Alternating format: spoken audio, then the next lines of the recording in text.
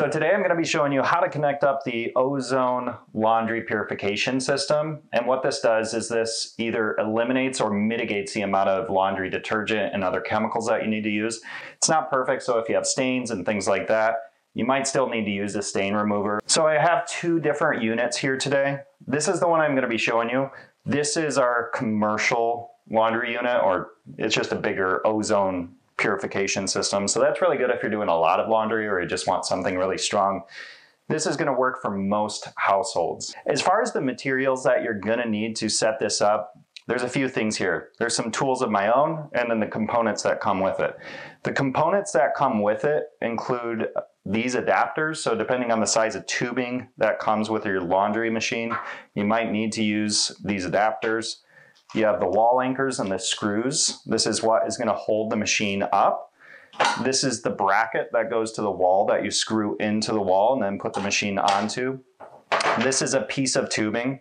So essentially you're going to take the cold water out of the back of the machine here, the intake for that, hook it up to this machine here, and then you're going to connect this tubing back to where the cold water was. So rather than the cold water going straight from the plumbing into the machine, it's now going to be routed through here, create ozone, and then go into the laundry machine.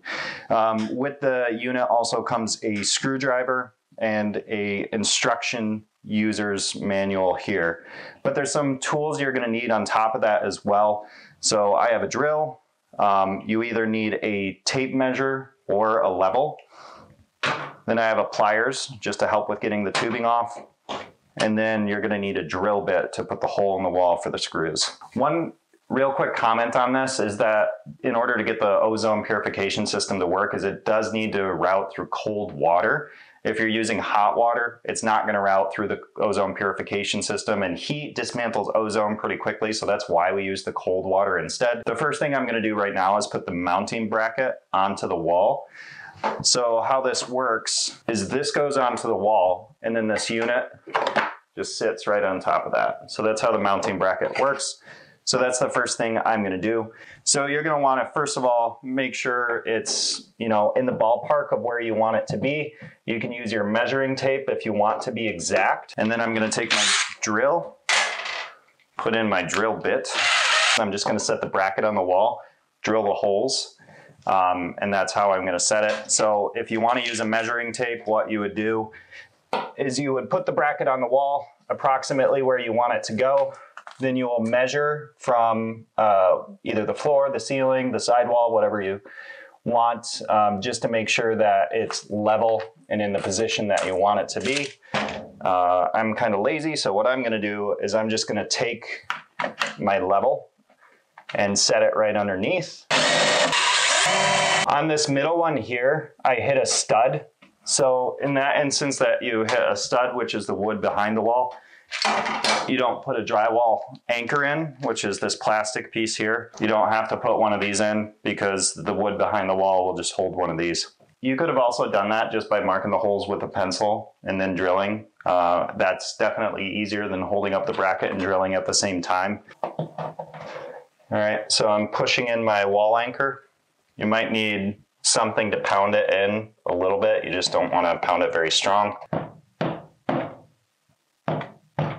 Now I'm going to use either a bit on your gun like this, or you can use the screwdriver. Since I have a drill here with a bit anyway, I'm just going to use that. And then we're going to put the bracket up against the holes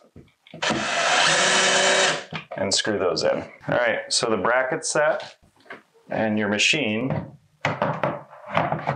should be able to just sit right on that bracket. So now that we have the machine up, the next step is to connect up the tubing. So you're going to need to pull the washing machine out from the wall.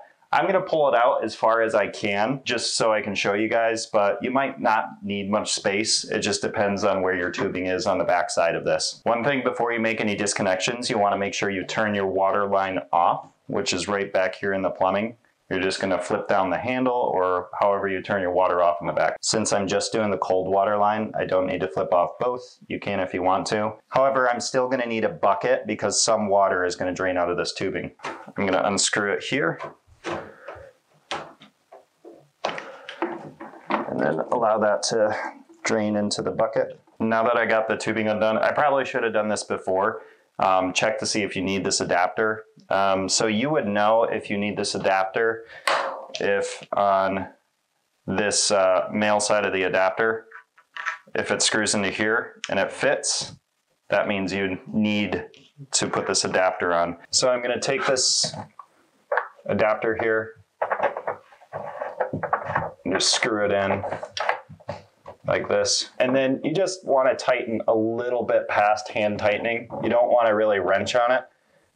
So I'm just using the pliers. You can use a wrench or whatever seems most fitting to you. So just a little bit of a turn past hand tight should work just fine. So on the underside of this machine, you'll notice one says outlet. That is the piece that goes into the laundry unit. Inlet is the piece that comes from the wall into the Ozone unit. So I'm going to take my tubing from the wall and put it into the inlet of the Ozone machine. If it's leaking, it means you're either missing some of the rubber O-rings in there or it was not connected up properly.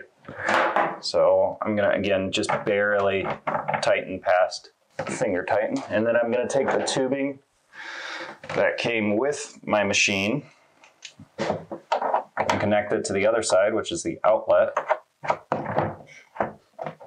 And then we take the other end of the tubing coming from the outlet of the Ozone machine and put it into the back of the laundry machine here. Again, make sure that you're just using the cold tubing. Over here you can see the hot. You do not want to connect it up to the hot. It's not going to damage anything. Your Ozone just won't work. Next, what I'm going to do is I'm going to check for leaks. So I'm going to turn the water back on. So it did leak a little bit on this tubing that was connected into the machine. So this gasket needs to be replaced. So you might need a new rubber hose gasket. You can either pull this out, put this one in, or you can just put this one right on top of the other one. I took the plastic fitting off of the Ozone machine and I'm just tightening it a little bit more because this metal piece just doesn't quite go over it like the piece that comes with the unit. So I'm just going to tighten this a little bit more than I would have otherwise, and I have two pliers here doing that. But again, you do have to be cautious of over tightening. You don't want to over tighten this. So now that it's all connected up and I put the new gasket on, I'm going to turn the water on again, make sure there's no leaking. So there's no noticeable leaking from here, here, here, or here. There is some dripping down, but that's because this old gasket sprayed some water. So the machine is pretty much set up now. The last thing you need to do is plug it in. So usually your machine will look like this, where there's nothing happening on the display. You don't need to do anything. When your laundry unit is pulling cold water, it's automatically going to turn this on and automatically going to create ozone going into the water into your machine. This disinfect button, you'll notice it turns O3 on, O3 off. There's always UV running, but just make sure that it's switched to O3 on. And that's how you set this up.